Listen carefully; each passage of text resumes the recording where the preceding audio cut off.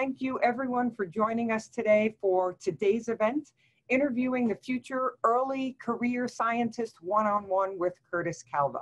My name is Paige Graff and we are broadcasting to you from the NASA Johnson Space Center. Here with me, of course, is Suzanne Foxworth, who's helping in the chat window, and also our featured speaker, Curtis Calva, and the person who will be interviewing him, Julie Fouché. So thanks to all of you for joining us. And just to sort of mention, for those of you that are on the line or whether you're watching the archive, we welcome all of you from 16 different states across the United States, and we have students representing grades K through 12 plus. So we've got some adults on the line who never stop that love of learning as well. So thanks to all of you for joining us. We're so excited to share Curtis as well as Julie, and we always have upcoming events, or at least periodically we do. So feel free to always check our website so that you don't miss any future events that we may be holding. So with that, again, welcome everyone. I'm gonna turn things over to Julie. So I'm gonna stop sharing and we'll turn things right over to Julie and Curtis. So thanks, Julie and Curtis. It's all you. Yay, and I hope our mic is coming in okay. Paige, are we all right? Sounds good. You're coming through loud and clear. Yay, I hope everybody on the line can hear us, or can we get a hand raise, guys? Are we all right?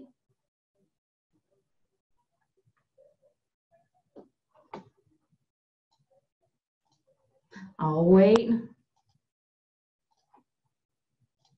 Looks like we're doing pretty good. Awesome. Thank you so much. I am so excited to be here with everybody today. Curtis, are you hyped?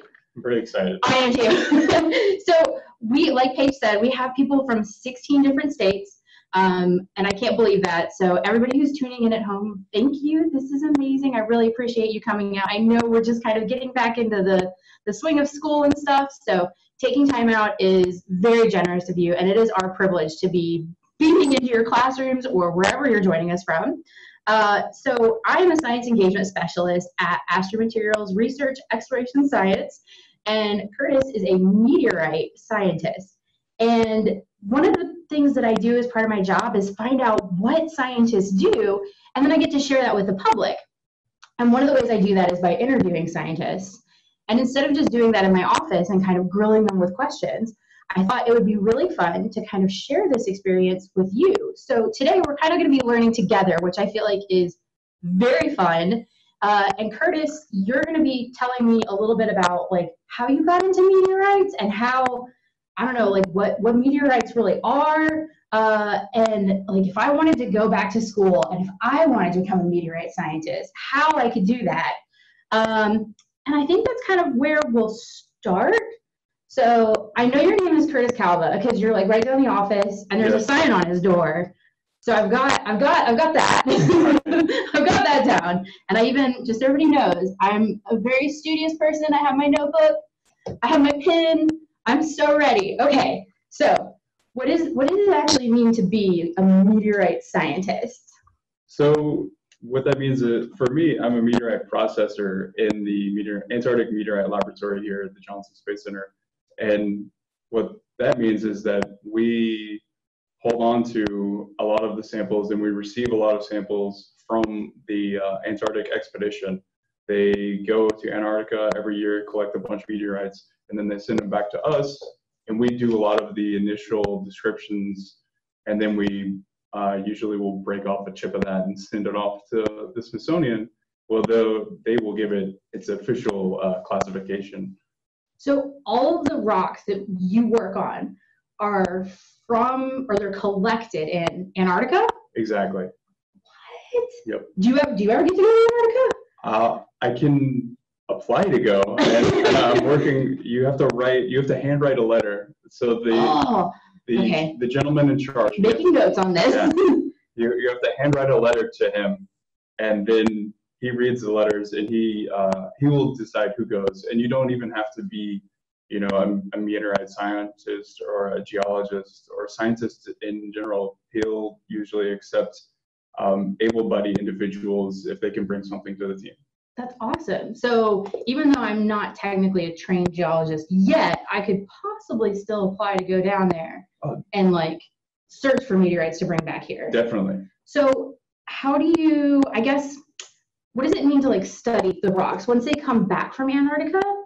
What does it mean? Like, and how do they, like, how do we know it's a meteorite? What is a meteorite? Like, what's the difference between that and some cool rock that I found in my backyard that I'm really fond of? Exactly. So that's one of the things we'll look at. They train the scientists, or they train the team that goes to Antarctica to recognize meteorites. Meteorites will usually have like a fusion crust where they've entered the atmosphere and they burn up. So it's kind of like a marshmallow. So they'll be burnt on the outside. And then non-edible. No. And then another very distinct feature is that they're going to be very dense, very heavy, because there's going to be a lot of iron in them. Okay. And then another thing, if you can see it, they'll sometimes have little tiny circular inclusions that are called chondrules. Okay. And do they all have those features? Not all of them, but most of them will have iron, some larger iron content. Okay. Than what you would see from an iron ore. And I know we have in our presentation, and I'm gonna pop it up because you sent me some pictures of meteorites, and I am gonna share that with you guys. We're gonna jump ahead in it because I feel like you said, I don't know what these things are, but you're gonna tell me.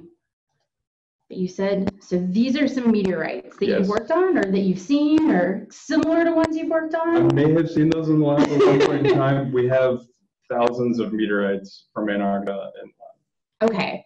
And can you tell me a little bit about like this one? Okay, so these are what we refer to as ordinary chondrites. They're called chondrites because they have those little circular grains called chondrules.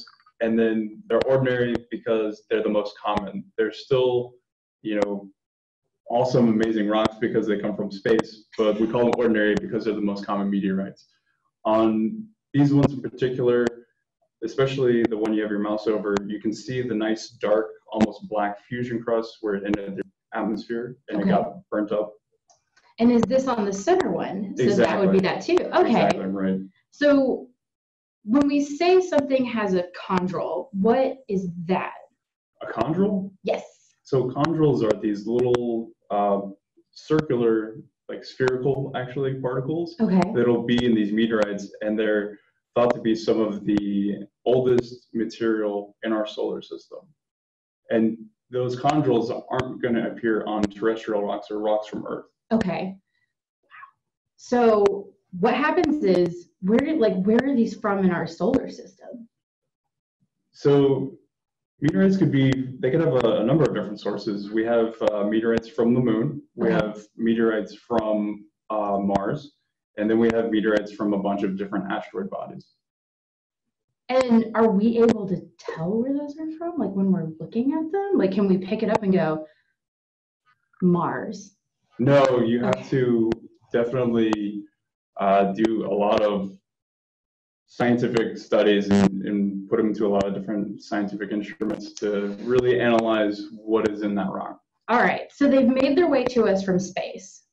Some of them, or all of them, have burned up in some way through Earth's atmosphere. Some of them have a very visible, what we're calling a fusion crust. Yes. And then they land all over, but we get ours from Antarctica. Yes. And then they come to your lab, and then you do what to them? We receive them frozen. Okay. And so then we put them in a cabinet that doesn't have any oxygen in it, because if you have something that has a lot of iron in it, and then you leave it exposed to oxygen, it'll rust. So we try to keep it as little exposed to oxygen as possible so it doesn't rust. So we dry them out. And then after we dry them out, we'll do a lot of the initial descriptions. We'll weigh them, measure the dimensions, measure how magnetic they are. And then we'll break them open, essentially, to do a sort of hand sample, what we call hand sample description, so we can see with our eyeball and maybe like a small hand lens. And we'll write all those things down and we'll take note of all that. And then we break off a little tiny chip and we send that off to the Smithsonian, where they will do, they'll put it into an instrument and they'll do a more in-depth analysis of it to give us an official classification. So this looks like, I guess it sounds like it's a big team effort. So there's the team that goes to Antarctica, Exactly. there's the team that works here, and now you're telling me the Smithsonian also works on this too? Yes. Is this like, do you guys have a club? Is this a... So the organization is called ANSMET, and that's the Antarctic Search for Meteorites. Because NASA loves acronyms. Exactly. So does ANSMET, and you said anybody can potentially be on that team that goes to Antarctica, yes. But there's very special people that become meteorite scientists. Yes. And there's very special people, I assume, that are working at Smithsonian who are also meteorite scientists? Oh, yes. Okay. And so let's talk about how did you get into meteorite science? Like, there's these amazing rocks. They come from space. They land in Antarctica, and they show up in your office. Where are you? Are you from space? No. Okay, that's fair. As far as I know, I'm from Earth. All right. So you're terrestrial then. Yes. Okay. Confirmed. Curtis is terrestrial. Thank you, Curtis.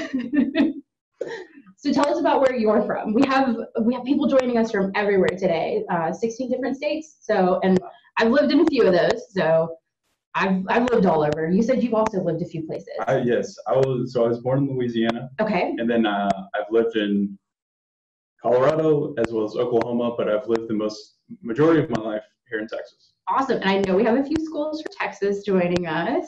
So, hey guys. And we're currently in Texas right now at the Johnson Space Center. So exciting.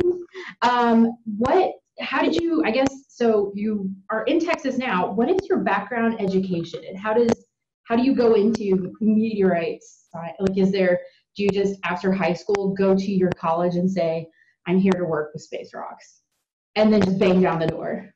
I mean, you could potentially do that, but that's not the best route. Maybe not, but one of the things you could definitely do if you're interested in sort of astromaterials or meteorites is you could go, myself, I got a Bachelor's of Science degree from the University of Houston. Okay. And then I continued my education and got a master's in geology at the University of Houston as well. Okay. And so that definitely helps because these are rocks, and geology is the study of, the earth and of rocks. So that definitely helps. Awesome. So it helps to have a background in rocks. So this is a question for everybody out there, and I am going to ask you guys to weigh in. I know when I was a kid, I actually loved rocks. I would go out and collect them in my backyard. I'd bring them in, sometimes covered in mud, which my mom was a little bit not happy about. That's okay. They were my fave. Is anybody out there studying rocks, either as a hobby or in your classes with your teachers? If you want to, if you could put that answer in the Q&A or weigh in the chat. And we're going to give you a second answer, and we are waiting with bated breath. Yes, I definitely collected a lot of rocks when I was a child. It was a lot of fun. I had a little box that I would keep all of my favorite rocks in, and that was my treasure chest of rocks. When I was really young, my parents used to go through my backpack because I would have tons of rocks in my backpack. So I had rocks and sand in my backpack all the time. You've been to, is this any mineral education day? Oh, New England. Oh, that sounds so fun. I see some people who have rock collections of your own. Thank you for validating me. I'm so glad I'm not the only one. Study class. Oh, awesome. I don't even know the rock cycle. Do you know what this is? Yeah, so there's this rock cycle, and you have Randall Middle. Thank you. You got me on that one. You could have sort of any starting point in the cycle, but you have sedimentary, and then let's start with igneous because that's easy. But you have igneous rocks. Just like the layer picture that I'm thinking of? Not so much. It's like a circle, but there's no real rhyme or rhythm. It can go from one to another, but you have igneous rocks on it, metamorphic rocks, sedimentary rocks, and they can all sort of be either eroded or recycled into one another. That's amazing. Okay. And that's, I feel like Randall Middle is probably out there just like, yeah, they know. Let's see. I'm so excited. Downs, you guys, thank you. Grade 5 learned about rocks when studying geosphere. Geodes. Christy, wow. Duxbury Senior Center collecting rocks since forever. Thank you. Yes. And Downsville Elementary studying geodes. Oh, there's some beautiful geodes at our Houston Museum of Natural History Museum. Yeah, there's a huge one that I could like fit into. Right. Yes, I feel like I want to walk into it's it. The size of a car, small car. I'm not allowed to walk into it, but I would like to. You guys, thank you so much. Those are great answers. Thank you so much. I love geodes. My nieces give me geodes for Christmas, and we love to crack them open. It's always so much fun. I haven't ever gotten one that you get to crack open yourself. I always got the ones that were already done for me. I feel like I need to step up my rock game again. Okay. So somebody has asked, and before we move on, I'm gonna kind of go backwards. So San Benito High School, this is a great question. Why do we only collect our rocks from Antarctica? So that's just part of what our sort of team was set up to do, was collect them from Antarctica. You can find them from all over, but Antarctica is a really good place because it's a desert and it's very cold. So whenever they land, there's not a lot of other moisture besides the ice that they land on, and the ice actually keeps them in a really good condition, keeps them nice and cold. Yeah. So, and like I said, it's a bit of a desert, as well as the way that the ice migrates across the trans-Antarctic mountain range. The ice will move across the mountains, and it'll basically drop all the meteorites off kind of on another side of the mountains. So it makes it really easy to find them. Okay, versus just having to try and go out and randomly search for them. But you can find meteorites all over the place. There's a bunch from like Northwest Africa, Australia, Canada, all over the place. You can maybe even find them in your backyard. So head middle magnet lions, I think that kind of answers your question. So all meteorites don't land in Antarctica, but it's a really great place for us to collect them for scientific study. Is that right? Exactly. Okay. And then let's see. Ooh, Otisfield Community School asks, are there Mars meteorite scientists, or do all meteorite scientists study all meteorites? So do you like specialize? So I have met other meteorite scientists that are actively doing a lot of research in the field, and some of them will specialize. I've met scientists that specialized in carbonaceous meteorites. So those are meteorites that have a lot of carbon in them. Okay. And then I've met meteorites that specialize in Martian meteorites as well. Those are the samples that are thought to have come from Mars. And then, of course, there are people that just specialize in just any kind of meteorite that they can kind of get their hands on. That's awesome, though. So you can specialize, but you can also just have all the meteorites. Exactly. Do you specialize, or are you in like every meteorite is? I'm still kind of new to the game. Okay. So I'm just trying to learn as much as I can from all of these really smart individuals we have here and just that I meet at conferences. That's fair. So kind of going back to getting in school. So you said you have a background in geology and more geology. Did you have favorite classes? Like, we have a bunch of people joining us from schools. So did you either, like when you were really young in high school or in college, was there a favorite class that really drove you or that just made you really excited about science and working with rocks? Other than geology? Yeah, I guess geology is the easy one there. So growing up, it was just kind of natural for me to collect rocks. But when I was in high school, you sort of grow up and people are like, maybe you shouldn't collect rocks all the time. Don't let those people discourage you. Collect as many rocks as you like. But in high school, I took a lot of chemistry, and I had a really good teacher in high school. She really inspired me to just continue in education and science. And I'm glad I had that inspiration in my life. And while that was chemistry and not really, I guess, geology, for my graduate thesis, I did a lot of what we call geochemistry. So it was basically chemistry of the rocks that we were looking at. Okay. And so do you want to name drop your teacher? Her name was Dr. Spirian. Yeah. I don't know what she's teaching anymore, but she was phenomenal. She was very smart. Chemistry was one of my favorite classes when I was younger. It was a lot of fun. So I didn't know you could do chemistry of rocks, though. Yeah, you can. It's what we call solid solution chemistry. So we're not using like liquids to make a solution. These are we just like look at the rock as a whole and then be like, all right, it's already kind of in a solution, and we kind of just analyze different minerals and their compositions. That's awesome.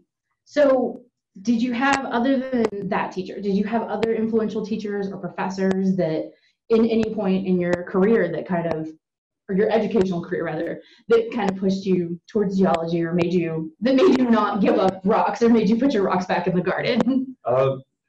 No, I just had, she was the most influential, but I had at the high school that I attended, there was a lot of, the science department was really fun, and I would actually go eat lunch with the science teachers, kind of a nerd thing to do, but it was a lot of fun to hang out with them, and we would just talk about different things that were happening in classes, so it helped me to boost my grades, to talk to my teachers frequently, and then we talked about other things that weren't discussed in classes. That's cool. So so you had an interest in rocks, but those were rocks that you could find here on Earth. What got you interested first in space and NASA? So when I was really young, we moved here to Texas, and being around the Space Center, I mean, just in the city of Houston, there's NASA is all over the place. People love NASA. They call it Houston Space City. That's one of the names of it. So, and there's just a lot of local just restaurants and stores and shops are really pushing the space theme. I mean, our basketball team is called the Rockets, and our baseball team is called the Astros. It's all dealing with space. So we do love space here a lot. And so that was really fun to grow up close to that. And then at the University of Houston, there was a lot of professors that worked very closely with some of the NASA scientists. So it's kind of like having it on all sides and being around here made you really excited about it. Did you grow up with any of the space programs, or? I know I did, but. When I was growing up, the shuttle program was a lot of fun to watch. It's true. Yeah. I think, I don't know if, I know some of the adults watching probably grew up with the shuttle program, or watched the shuttle program in its entirety. And I'm really excited for the next generation to get to watch Artemis. I'm so excited. You guys are the Artemis generation. This is very touching for me that you get to watch us go to the moon again. It'll be a lot of fun. So when, we talked a little bit about processing your meteorites, and I skipped through some of the lab pictures because I wanted you to be able to really dig deep into that. And some kids, some classes and stuff have some really cool questions. And I'm wondering, so people are asking to see our video full screen. We're gonna skip that, but only so that we can go back to here, because I want you guys to be able to see inside the lab with Curtis. So you talked about processing the meteorites. Yes. And you said at first they have to be dried out, but they can't be dried out with oxygen. Mm-hmm. How do you dry them out without oxygen? So we keep them in a really big freezer, first of all, when they come. Okay. And then we give them their official name. Okay. And their official name will have about 3 to 4 letters. And that'll be the location where they were found. Okay. And then there will be 2 numbers, and that'll be the year of the expedition. Okay. And then the following numbers will be the generic numbers. So that'll be sort of its official number of how we can find it. So when you, the letters correspond to when you say where, so are they all A and T Antarctica? No, there's different locations in Antarctica. It's sort of been split up into different regions. Okay. And there's a map for that we'll include when I send out kind of the final email. There is a great map of that. It's really, you need to have a really big version of it so you can really zoom in on all the locations. There's tons of them. So what happens when they get to, what is this space? So this is a flow bench. Oh, okay. So this is where we do all of the processing. We handle all of the meteorites on a bench like this because it's got the air pushing out, and it's a very clean bench. We wipe it down all the time, and we get new tools whenever we process new samples and everything. We don't want to contaminate anything. We want everything to be as pristine as we found it kind of the field. And so this bench allows us to handle and work on samples in that manner. Got it. And when you go into the lab, do you go in just wearing this? Oh, definitely not.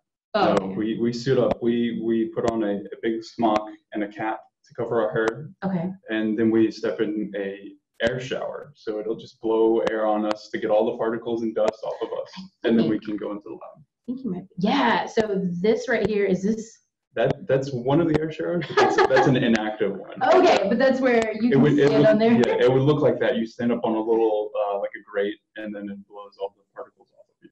Amazing.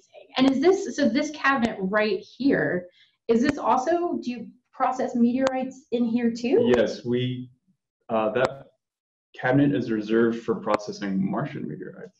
Oh, so only some meteorites get processed in a big, like a closed cabinet. Exactly. Only specific samples get processed in there, and we keep those samples put away into another cabinet that's very clean, and so they don't get contaminated. So and this is a question for all of you out there, have any of you gotten to work in a lab yet, either at school? I know I was doing, I think some of my youngest memories of lab work were dissecting owl pellets, which I really enjoyed. But have any of you gotten to do any work doing like dissections or lab work? And how much fun was it? Did you enjoy it? And I'll give you guys a minute to type into the chat. And I will wait for you to type for us. I think it was like, we started with owl pellets. I know that's a bioscience, but then we went into, that was before we got to like real chemistry in like middle school. I think one of the first things we did was create like silly putty with. Oh yeah, like and slime. Yeah. Powder. Yep. But we did owl pellets. We dissected a few creatures. Small creatures. I do remember making slime now. That was a lot of fun. That was a good chemistry experiment, actually. Exactly. Anybody out there have some good like lab experiences or working in labs? If you've worked in a rock lab, please share and let us know. Marine chemistry. Wow. I see Downs Elementary School, you said that you've been to labs and museums and have done lab work in school. That's amazing. Museum labs are super cool. I've gotten to work in a couple, and they are just phenomenally interesting. Very fancy. They're very fancy. And let's see, we've got Randall Middle Student Spaceflight Experiments Program. What? You guys, that's awesome. Let's see, microgravity research. That's awesome. Rock excavating kits. Okay, those are. That's cool. Acadia. Otis Field. I love that national park. It's beautiful. Camped up there. Oh, geology sorting at Acadia would be awesome. Yeah. Oh, the rock structures up there are super cool. I've never been to that one. And we've got, I see we have some Q&A. So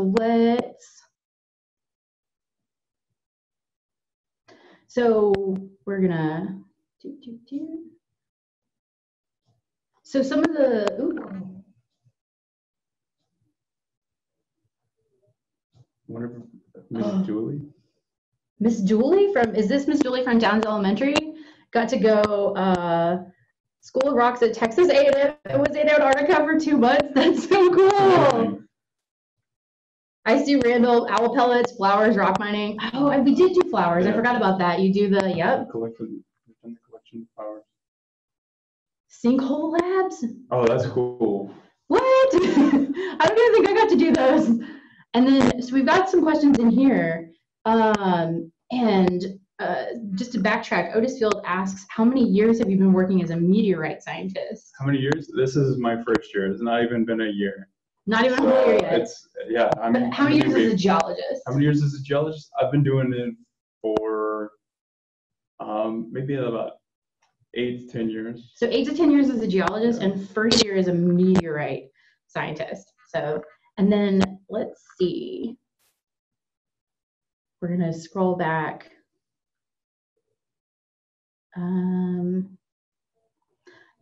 I like this question a lot. When you were, Otis Field, when you were in elementary school, what did you want to be when you grew up? Oh, geez. I think I probably wanted to play sports of some kind because my family was very active with sports. My mom actually played basketball in college, so I love basketball. And then I played some other sports. Basketball was a lot of fun. I was always hoping to be a basketball player, but that didn't really end up. I'm too short. I feel like I'm too short. I'm 5'11" and I'm too short for basketball. Oh, actually, that's not true. There are some positions. I feel like I can't move that fast. Yeah. Agile, there we go. You guys, you have so many good experiences and so many cool labs. Ah, I also have, is it Bumpus Mine to Rockhounds? That's awesome. I have a second screen up here to read you guys' chat responses, and it's so cool. I can't believe you guys have so much lab work experience. You're making me feel inadequate. I don't think I've done this much lab work. So thank you for sharing. These are incredible, and all of them sound like a ton of fun.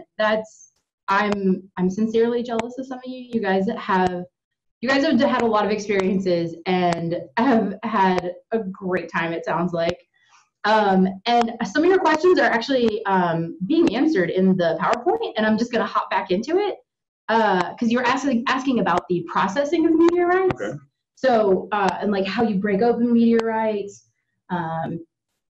And so I know you had some tool pictures, and these are some of the things that you use. Exactly.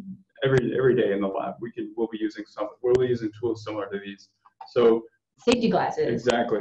I know I've used those, and I'm pretty sure you have all used safety glasses. Safety first, always. Safety first, every time. Whenever some of the larger ones we'll need to put into this circular bowl right here, and then we'll use a hammer and chisel to sort of hammer and crack them open. But of course, we have safety goggles, and then we even use ear protection because it can be kind of loud. And so these these two pieces right here, these are chisels actually. Exactly. Okay, and so this end that I'm pointing to with my mouse, these are kind of the sharp, I guess? Yeah, those are the edges. Okay, so these are the chipping edges that you would put. Is that that's against the rock? Those would be put against the meteorite, and we've actually sort of destroyed a bunch of them because some of the meteorites do have a lot of iron, and they can be very dense and very hard. Wow. Okay, and then so sometimes will be in this, you said a chipping bowl, and then you use a chisel and a hammer, put it against the rock, and then you try and break it apart. Exactly. And we're not doing this for fun. I mean, it's fun, but this is work. Okay. What do we do? What are we doing with it once it breaks open? Well, that's how. So for some of them, they're just covered in fusion crust, so you can't see sort of what makes up them from the eye, from like our sort of observations. And remember, the fusion crust is that like charred marshmallow outside that we talked about at the beginning. So when it came through the atmosphere, and you said it burns up just a little bit, and it comes in and it lands, some of them will be completely covered, so we can't see what's inside of it, and that's when you're going to chip it open to get what's inside of it. And so after we chip it open, we can see what's inside of it, and that's where we can do an observational description. Wow. Okay. And then is this just a bigger hammer? That's actually a smaller hammer. Oh, this is okay. So we have smaller hammers on the bench with smaller chipping bowls because that's a larger bowl. So do you see we the can ruler use now? those. So this is a smaller hammer. Okay. Exactly. And then we have scissors because we'll need to cut open some of the bags that some of the samples are in. And then we use tweezers to pick up smaller samples. We have larger tweezers to pick up larger samples. And of course, there's a ruler in all the pictures because every good geologist needs a scale in their images. And then what's the little cube? Is that dice? Is this for like D&D? I wish that'd be kind of fun. Not okay. But that's an orientation cube. So some of the samples we need to have a set orientation on them so we can document where we break off little chunks of it. So just like the ruler helps you find scale, this will help you orient it in the 3D space. Exactly. Okay, got it. All right. So I think we have maybe. Whoa, is this for when too many pieces get broken up? Yes, exactly. Okay. So we'll have a lot of dust on the bench, and we got to sweep it all up and gather it and collect it all. Right. And then pieces go. Are these just little? These are just little containers. Yes, these are containers that we store some of the smaller samples in. We have the aluminum container there, and then and then we have a stainless. I believe it's a stainless steel container with the Teflon lid, the white lid. Okay, so this is Teflon. Okay, the stainless steel Teflon, and then these are plastic vials that we can put samples in as well. Depends on how big the sample is and things like that. So. Wow. Okay. This is super complex, but I love it. And is there a reason we only use certain types of like materials? Yes. We only allow certain materials into the lab, and these are materials that are deemed safe for lab because they're sort of inert. They won't really react or have any adverse effects or contaminate the samples. Okay, so we're looking for things that won't contaminate Exactly. the sample or get the sample messy in any way, or okay. And then I think this one, I know you told me about this one and I included it because it's one of my favorite and coolest things. It's fun. Please explain what this is to everybody. So this is our rock splitter, and we can use this to break, when we don't want to use a hammer and chisel and we have a smaller sample, we can use the rock splitter to break off little chunks of it. And it essentially has two chisels that sort of bite down onto each other, and it'll right here. Exactly, okay. And it'll just crack open and break off a little piece of the rock. It's I wish I could see this in action. It's one of those pieces that you showed me from the lab that I was very excited about, and I was like, you have to explain this to everybody. Okay, so we had a lot of questions come in, and so we're gonna stop sharing and go to full screen, and we're gonna try and answer a bunch of these. You guys have so many questions, and I love it. So this one we've answered. We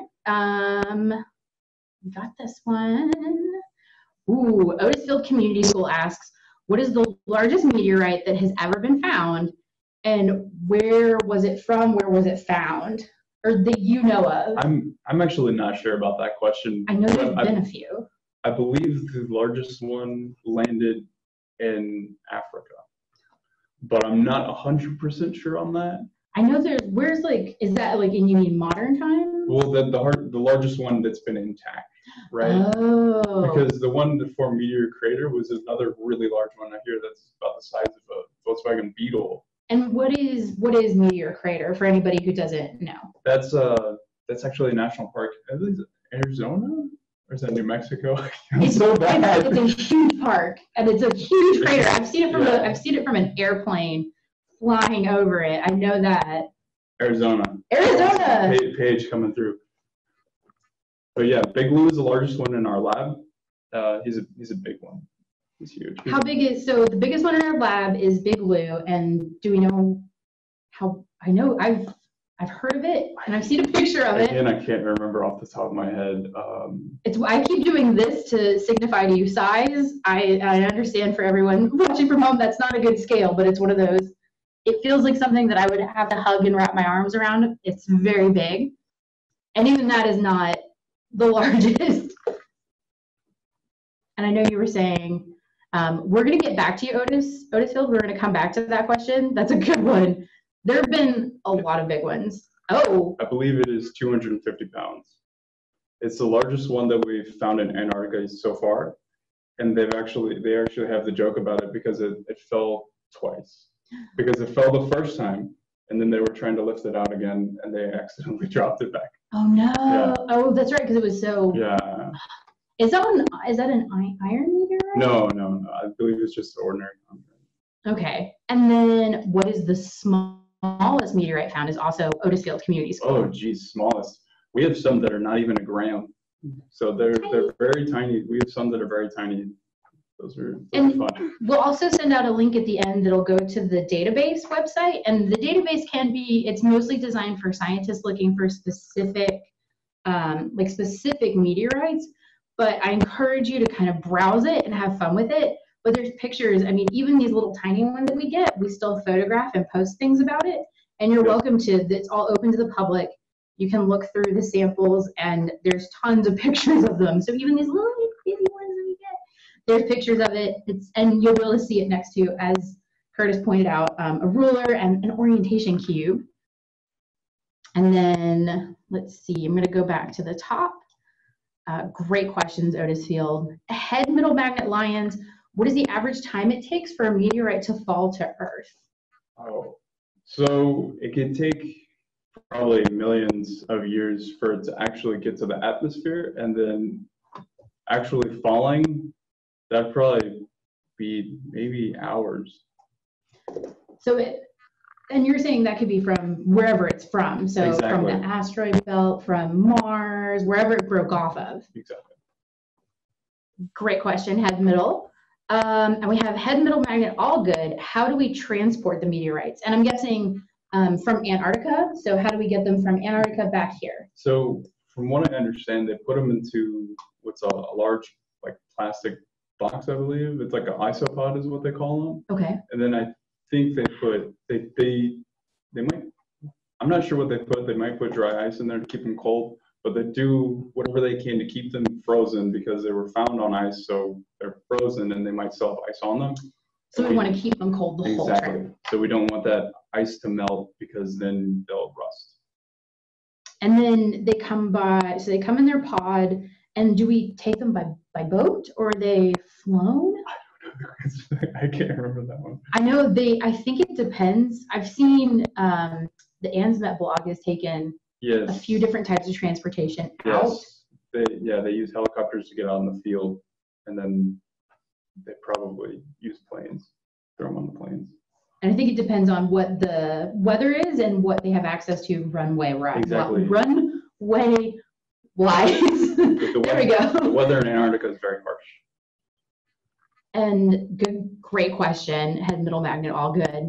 And then we have, what's an estimate to the number of meteorites found so far from Otis Field Community School? Oh, we've thousands. Just our collection is. I'm not sure how many we have in there, but we have just literal tens of thousands. So. And that's just what's in our collection. There's no telling. I mean, with amateur collectors and other collections. A lot of what we have here, we'll send to the Smithsonian, so they have even more than we do. And so head, middle, magnet, lions, you asked what types of tools do you classify meteorites? And I think we answered this in the last part, but if you have more questions about any of those tools, let us know, like if you want us to go into more depth on those. New Mexico Museum of Space History, do you know of any plans to go to ice moons that would include looking for meteorites on the ice there? I'm not sure about that one. I haven't heard anything about that. But that would be really cool. But I know that NASA has the OSIRIS-REx mission right now, and that is a probe that's orbiting an asteroid, and they're going to land on the asteroid. Not land. Or not land. They're going to touch and go. Yeah, just touch and go. Touch and go. They're just going to touch and go, and so they're going to get some sample and then come back, and that'll be a nice return sample. And when that sample comes back, where does it go? It'll go to us. It goes to us. Not to us, but it comes to Aries at JSC, and we're very excited about it because it means we'll have a new lab and new scientists, and that'll be very exciting. Great question, New Mexico. Otis Field Community School asks, what other skills other than a science background are important? That's a great question. That's a great one.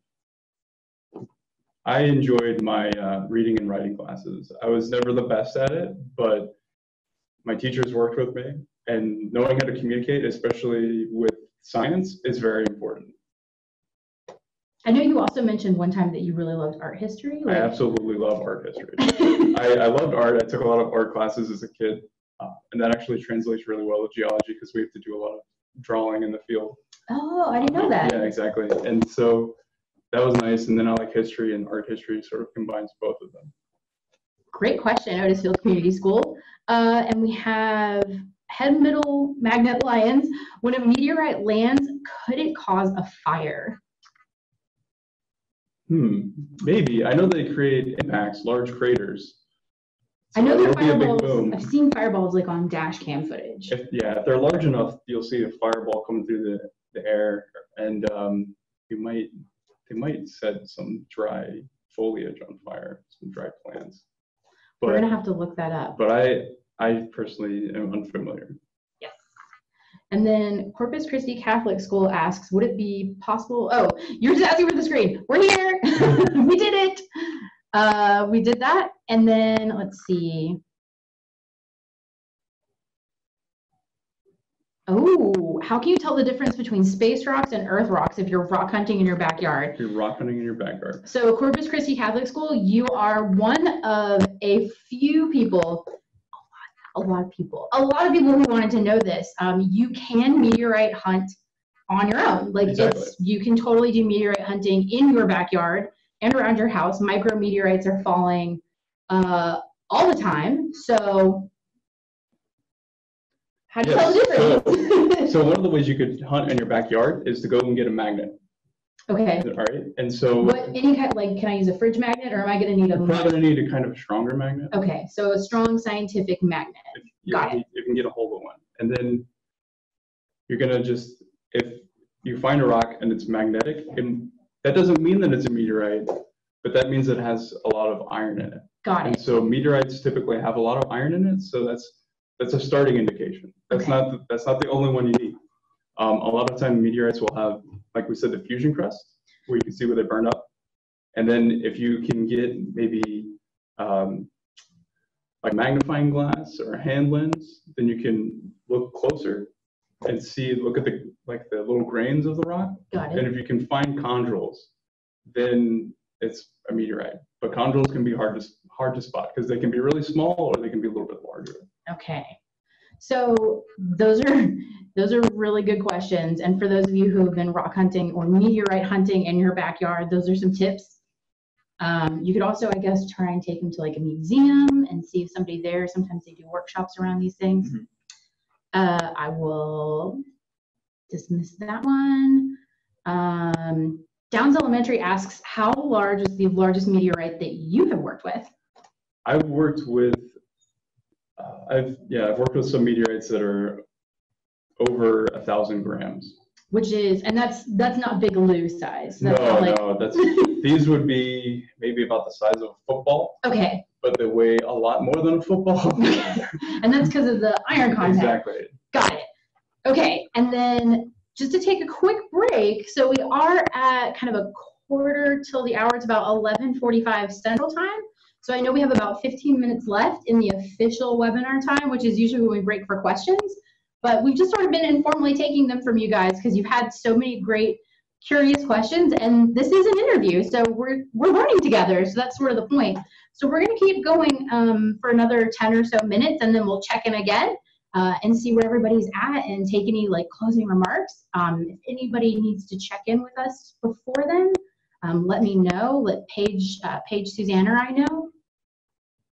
And I know there's been some, Kim has popped in the chat and also filled in the blanks for us. Thank you, Kim. And thank you, Paige. Okay, and there was another really good question about your background, and I'm going to ask you for that. What is your favorite part of your job? And this is also from Downs Elementary School. What is the favorite part of my job?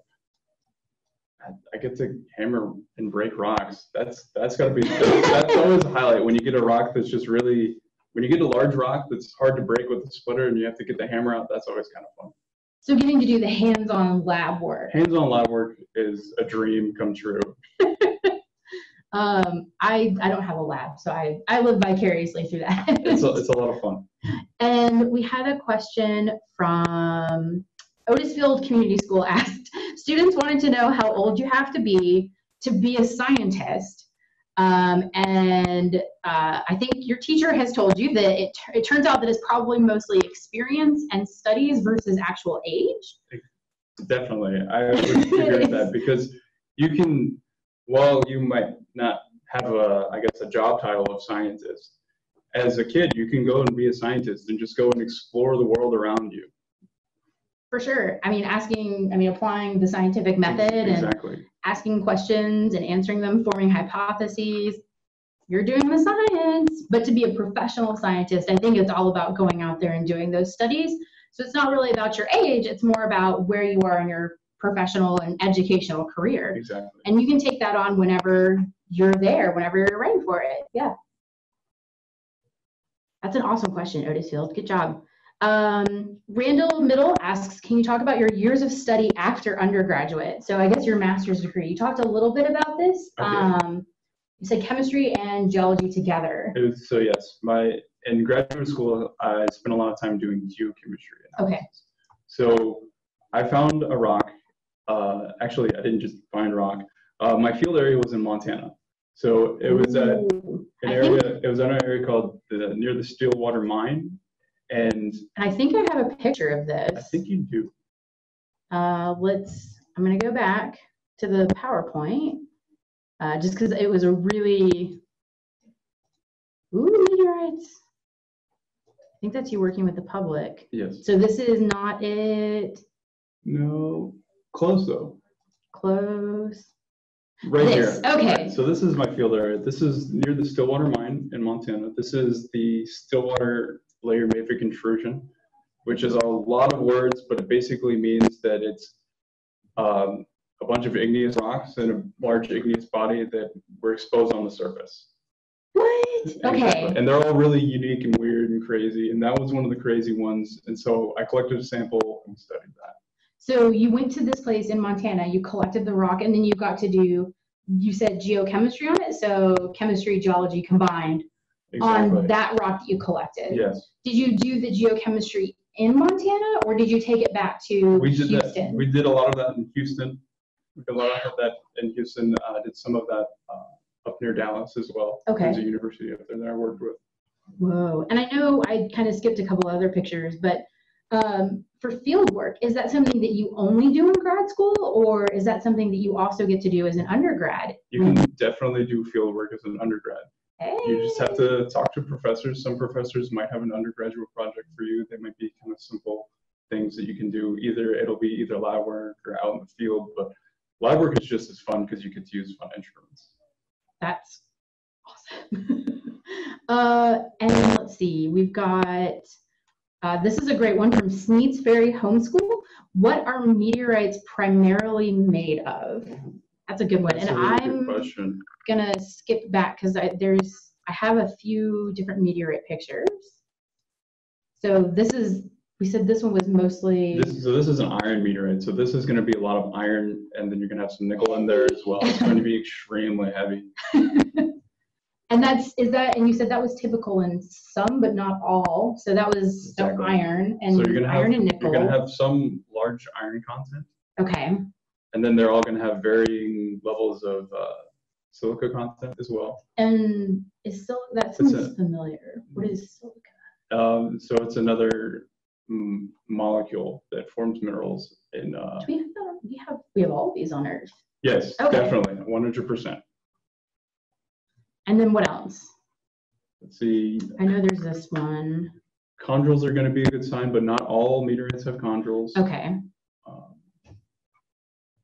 And then I know the fusion crust. Yeah, but what else, I guess, they're like going to be makes made it of up? a lot of other minerals, actually. So you're going to see probably a lot of pyroxenes, and then you're going to see a lot of really wacky minerals that we don't necessarily find on Earth. Oh. But we have all of those but you see all of the building blocks for those minerals on Earth. Okay. So they're kind of familiar to us, but not in that order. Not exactly. Okay. So all in different pieces, but not all together like that. Yeah. All right. Good question, Sneed's Ferry. And I'm gonna stop sharing so we go back full screen. And let's see, students want to know how many labs we have from San Benito High School. How many labs? Oh, geez. If Kim could help us out with that one. How many labs do we have a lot of different labs. And we're building more. We're hopefully adding on a few more as well because we're expecting, Artemis to bring stuff, and then Osiris-Rex to bring stuff. There's another Boosa mission. There's the high Boosa. Mm-hmm. And all the labs, one of the cool things that you told me was they're not all in the same place. So the moon rocks don't get processed or worked with in the the meteorite labs. Definitely not. Okay. Definitely not. We have to keep everything separate and sort of uncontaminated from one another because there's different materials in some of these rocks. So some of the stuff we find in the meteorites aren't going to be in the lunar rocks, and we don't want to get those mixed up. And how they're processed is also apparently very different. Oh, yes. Oh, here we go. Thanks for the info, Kim. Also, Kim came back to let us know that Antarctic meteorites are put on a ship in Antarctica that goes to California and then goes by refrigerated truck and their drives to JSC in Houston. So those meteorites go on a very long journey. I get seasick very easily, so I would not want to be on that trip. Yes, and Paige, excellent. The ares.jsc.nasa.gov, if you want to find out more about all the different labs and also all the different collections we have, that is the place to be. And I'm going to try and get a couple more of these. Let's see. How far, Corpus Christi Catholic School asks, how far in the ground can meteors be? So how, you mean, I guess when they land, if they can impact into the ground? The meteorites will be able to impact pretty deep. for instance, we mentioned meteor crater, and that one seems to be pretty deep, but it all depends on the size of the meteorite. And a lot of times you're going to find them on the surface. They might be a little bit buried by sediment, but they're going to be on the surface. So most of the ones we have are kind of on the surface. Exactly. Okay. You're not going to really be digging down into the earth to find it. Got it. I love this question from San Benito High School because I wanted to know this too. How hot do meteorites get when they enter our atmosphere? Because they look like you've seen them with the fireball that comes in, so I know they're very warm. They get hot enough to turn iron into a sort of molten mush, like we saw with that iron meteorite. That and I will go back because I love this. Yeah. Okay. So this is the iron meteorite. Let me share it to you guys. Wanted to make sure it has the right one. Okay. Right there. Woo. Can you share it? Hopefully it does. Did it share? Okay, there it is. All right. So yeah. So I mean, look at it. It just kind of almost melted iron in the atmosphere. So it gets really hot. I don't know the exact temperature. I apologize. But it gets hot enough to basically turn it into this weird amalgamation of iron. So this is not what it probably looked like coming through, like when it broke off or came out of the asteroid belt or when it broke off from wherever its parent body was. No. Oh, so it got that way, getting pitted like that, coming into our atmosphere. Exactly. Woo. From all the heat. That's warmer than I would like to be. How many meteorites do you typically find in a day? In a day. Ooh. So when they're on the Antarctica missions, they can find. Because I know that's when we're really hunting for meteorites is during that time of year. Yeah, they can find. I mean, so there's some days where they don't find any, and then there's some days where they find tens of meteorites. I know I think, how many do they find a season? I guess a season is a collection period. It just depends on sort of where they go. But some seasons they bring back just a few, usually a few hundred. It's not a lot. There's been seasons where it's been about 150, and then there's been seasons where they've had 800. So. Wow. That's a great question, San Benito High. Let's see. Sneed's Ferry Homeschool is, why is the meteorite mostly iron? Oof. I don't know the answer to that one, actually. See, I'm just beginning the study of meteorites for myself, so I'm not full of a lot of information on the specifics. And is that where they're at in the solar system? Yeah. Okay. And it's going to be sort of iron as itself. It's not going to, if you find iron on the Earth or in the Earth, if you're mining for it, it's going to be in ore body. So you're going to have iron mixed with something else. With a lot of the meteorites, you're just going to have this is iron. Just pure iron. Wow, that's a good one. Okay. But that's just, but a specific iron meteorite is one classification. There's all these other different classifications of meteorites. I remember this because when I started looking at meteorites, I kept getting really confused because there were so many and the abbreviations. Yeah, you're normally going to have, you're going to have those irons, you're going to have ordinary chondrites, and then you're going to have, or not ordinary, but you're going to have chondrites, and then you're going to have achondrites. And the achondrites are meteorites that don't have chondrules.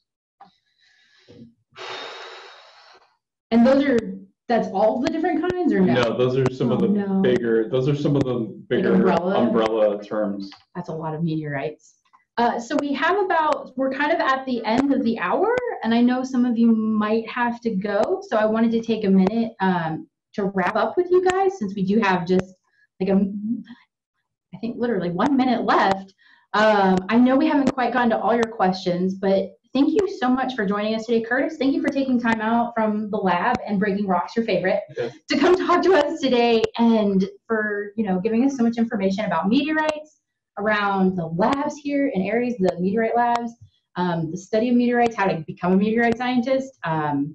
You're kind of making me want to go back to collecting rocks. Also, all of you guys out there still collecting rocks are also making me regret giving my collection away to my younger brother. So might have to call him and see about getting that back. But thank you all for joining us. If you have to go, I totally understand. If you want to, we will be on for another kind of 15 minutes, just answering a few more questions, chatting a little bit more. But otherwise, thank you guys. It is 12 o'clock here, so I think 1 o'clock EST, and then backwards on down the line if you're going to the Pacific Coast. But thank you for joining us if you have to go. And otherwise, do you want to keep answering some questions? Sure, I've got a few more minutes. Awesome. This has been a lot of fun. This is a lot of fun. These questions are really good. Okay. Sneak Fairy, thank you. Yeah, thank you. You guys have a great day. You guys are awesome. I thought I saw Duxbury leaving as well. Otis Field, thank you as well. You guys had some hard-hitting questions. Whew, Downs Elementary and the Forestry Institute. You guys were killer. I had more questions, and I think I sent journalists out here, some science journalists. Definitely. And then, okay, I wanted to kind of go back. There was another really good question in the Q&A. Let me see. Somebody was asking about, do you find any scientists outside of NASA that study other rocks? Yes. So let's answer that in two different ways. At NASA, we have a lot of scientists that study meteorites and moon rocks and just astromaterials.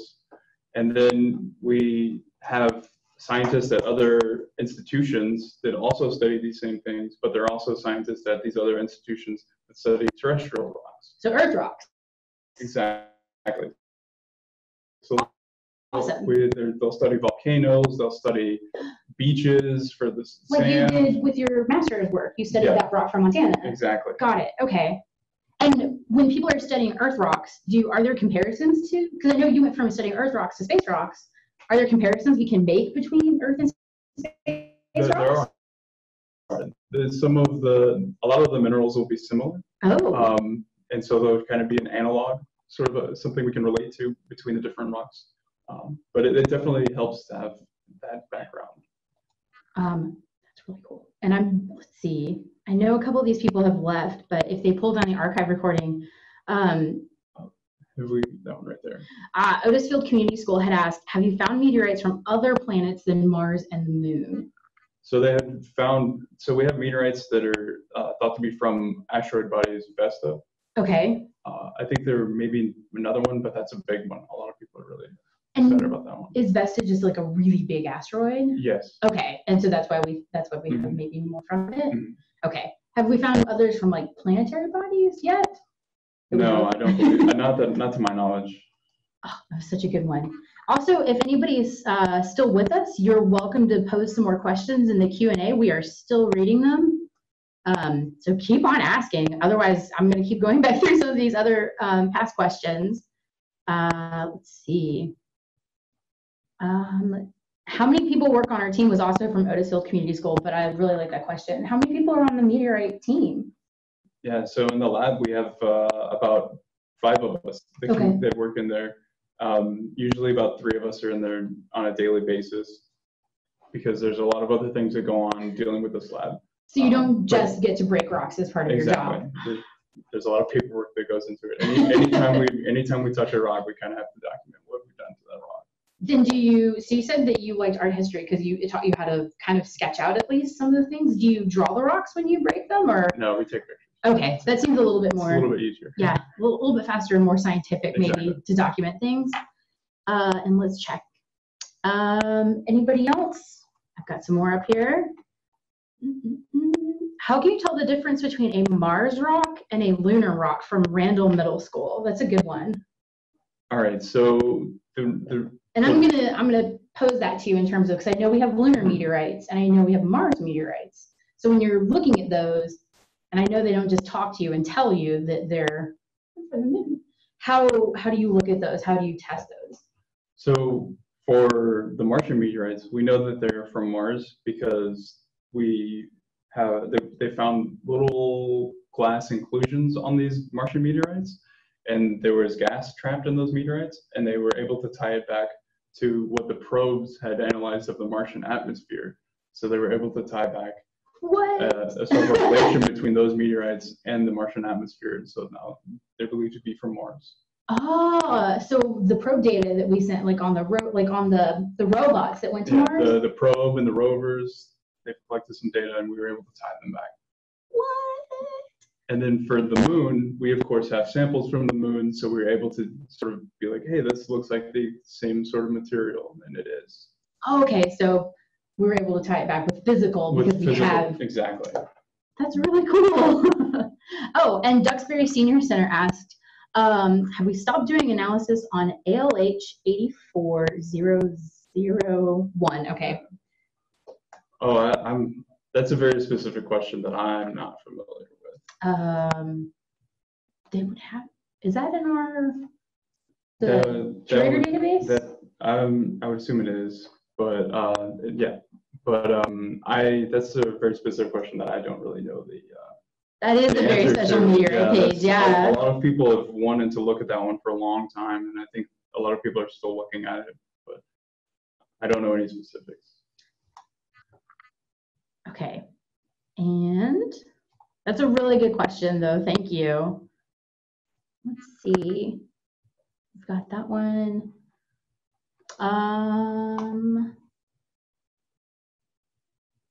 How many scientists collect meteorites in Antarctica? So I believe the team this year, the teams are usually made up of about, I believe, 6 to 8 people. I want to say. And I remember they don't all have to be scientists. Like you could be from a lot of different backgrounds. So, so 6 to 8 people. I think, yeah, and then they usually have guides. 6 to 8 enthusiastic rock people. Exactly. And then they usually have guides as well. So it'll be, so of that, about 8-man team or 8-woman-man team person. An 8-person crew. You know, because there are a lot of women that go down there too. That's awesome. So anybody can get involved, and they'll have a lot of guides as well. So of that 8-person crew, some of them will be guides, I think maybe half or something. Okay, and those are guides are the people that have, are those that have done it before, or are those people that have maybe just seasoned veterans of the trade? Seasoned veterans of the hiking around in Antarctica. I have lived in the snow and I don't want to go back. It was too cold for me. Do we have any other questions? I want to make sure I take you guys' questions first, but I also have a few more too as well. All right. Let's see. We've got, oh, I did that one. Let's see. We asked the labs program. The scientist one.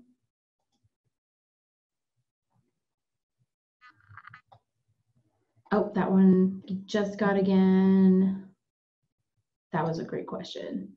While I go through these and double check them, can you explain a little bit about, or I guess for anybody else who's still waiting for, or who's still in the line with us, who's maybe trying to think of really burning questions or questions to stump us, because I feel like that might be also part of the theme now. What advice would you give to anybody who's trying to become a meteorite scientist or even just a geologist? Like if I wanted to go back and I was just like, no, never mind, and wanted to go back into rocks, what advice would you give me?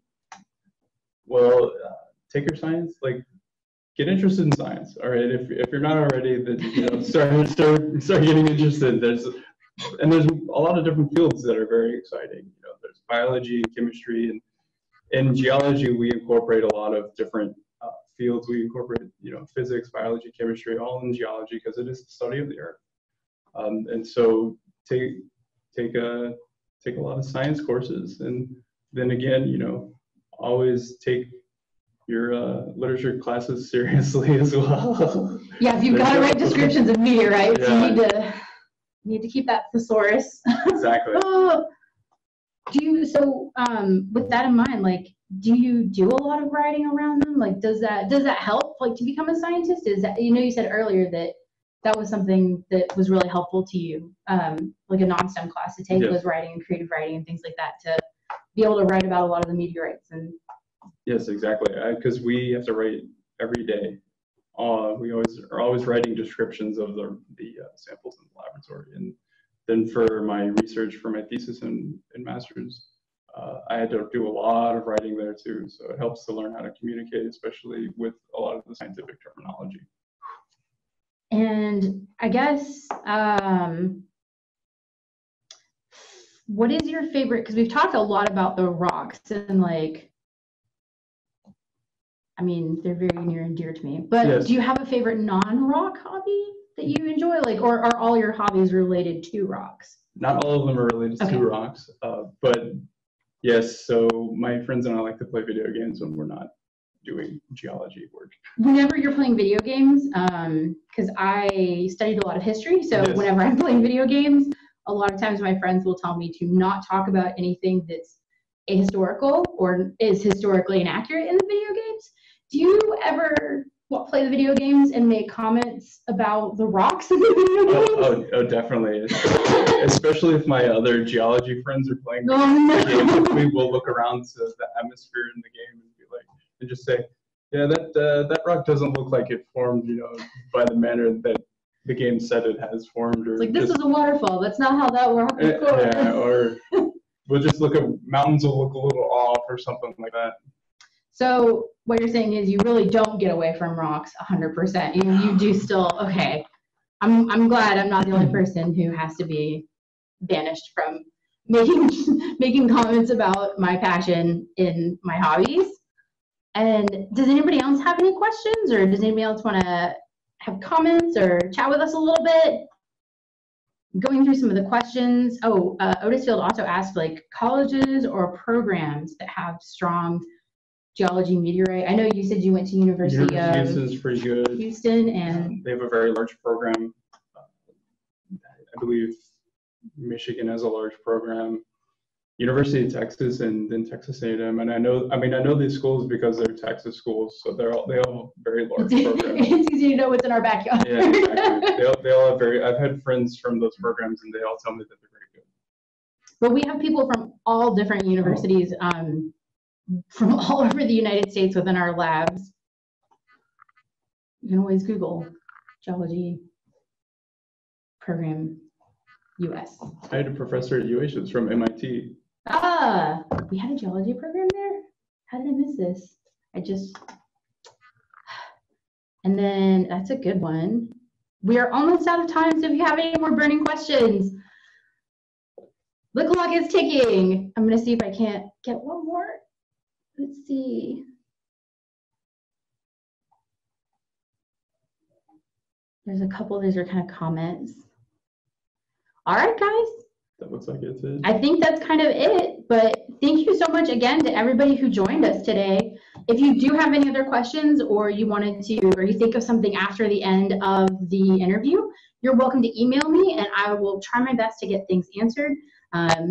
No guarantees on how quickly we can get them answered or how long it takes us to find the answer to those, but we will do our best.